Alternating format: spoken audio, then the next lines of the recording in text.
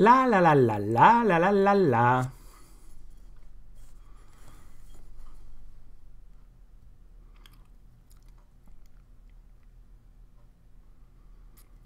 How many times do we say we would like to do something, but we don't do it? For example, we might say, oh, I would like to go to the gym more often, like regularly, and then we don't, and we find all sort of excuses. The gym is too far, it's too expensive, it does not fit our schedule, and so on. And it's not always a question of lack of will or interest, but sometimes it's the reason we give to ourselves. Sometimes it's the baggage we carry with ourselves, if I may say. Just to give you an example, we think of ourselves as a person, and then we think of all the things we carry with us. We said, oh, I need to have a house, so I need a mortgage. And let's imagine this little pebble as our mortgage. So put it in a pocket and said, oh, we really like hockey, so we need cable.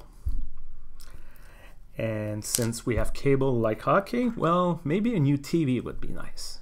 Little pebble. And we say, oh, we need money for retirement, for rainy days, so another pebble. And we say, oh, would be very nice to go south, for the holidays and to travel a little. Another pebble. And then we said, oh, the neighbors bought this new car, and maybe we should buy a new car. And we end up sometimes with so many pebbles in our pockets that we struggle to walk. It's too heavy. We end up unable to do something or to go somewhere.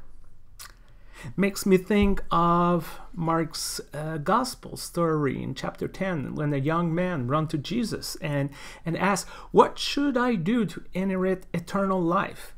And here, eternal life is not the afterlife. It's not, heaven.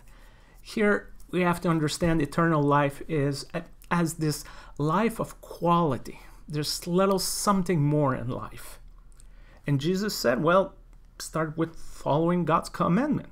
They're pretty simple. Don't kill, don't steal, And the young man said, yeah, done it, check. Very good. What else? Well, Jesus said, well, wonderful, great. So now sell everything that you have and follow me. And the young man said, oh, cannot do that. No, I cannot do that. And he go back home. And in the story, Jesus does not necessarily call his disciple to be reckless, to be irresponsible.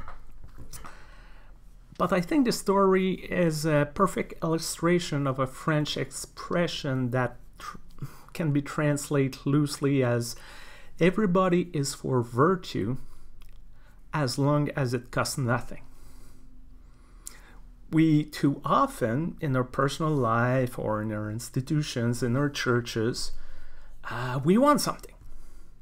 We desire to have something more.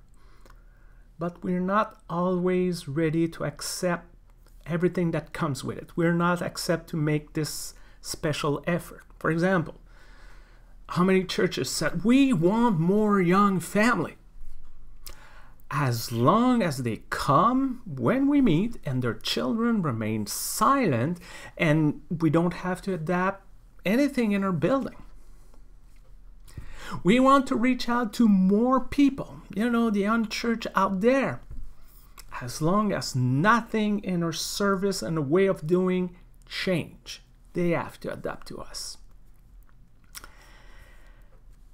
As you probably guessed, the truth is, it does not work like that. As the young men in our story discover, we cannot encounter Christ. We cannot have this special relationship with God and remain the same. We're not to be called to remain unchanged forever. A relationship with Jesus, a relationship with God, is a transformative relationship. and to be able to reach out for this eternal life through life of discipleship, we cannot just say, it cannot be just lip service. Said, oh, I'm saying the right prayers, I'm believing the right theology, so I'm okay, I'm good. No, somehow it needs to show. Sometimes it needs to be lived in everything we do. And we cannot base all of this on some past. No, it has to be lived today in many ways, but it needs to be incarnated. So the question is, what are we ready to change in our lives, in our institution, in our church? How many things are we ready to maybe give up to reach this special life? How many pebbles do we really need to carry on? And which one we can just let go in order to keep walking? Maybe longer, faster, easier, walking toward our goal, walking toward someone else. That's what I hope you will have, this reflection, this conversation with people around you. And I hope that you will come back to this blog. And until next time, I remain Stéphane Vermette, the Lectionary Man. And take care of yourself. And bye-bye.